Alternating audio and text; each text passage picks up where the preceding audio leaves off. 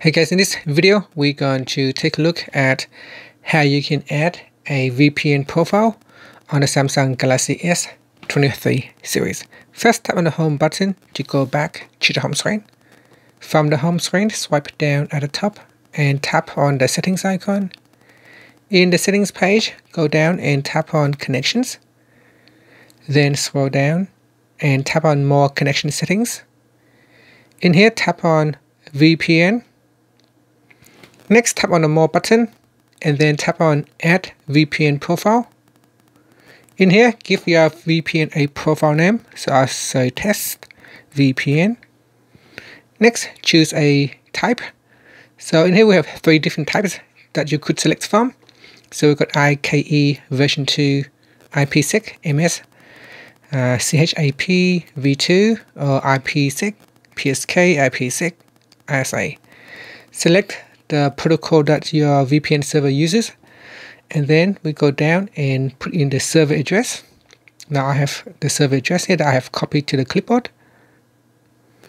So with this one right here, and then we go down and put in the username. So I will paste it in. This is the username right here, and then the password is free. And then in here I'm going to select the VPN type, so I'm going to choose from com.samsung and then tap on save. So this is the test VPN profile that we have just created. To connect to the VPN server, just tap on that, and in here the username and password has already been entered and saved, so we just need to tap on the connect button.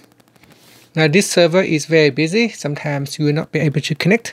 Sometimes you may have a message saying that the server is unreachable or you're not able to connect. So the server is very busy and sometimes it is not available for you to connect. When you are failing to connect to that VPN server, you need to find another VPN server which is close to your region to connect, and you can get the username and password from that site. So go on Google and look for a free VPN, and then you can use that information and put it in here to connect to that server. And that's it. So that is how you can create a new VPN profile on the Samsung Galaxy S23 series. Finally, you can tap on the home button to go back to the home screen.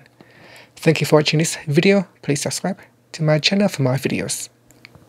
Once you are connected, you should see there is an icon on the status bar showing that you are connecting to a VPN server. And that's it. Thank you for watching.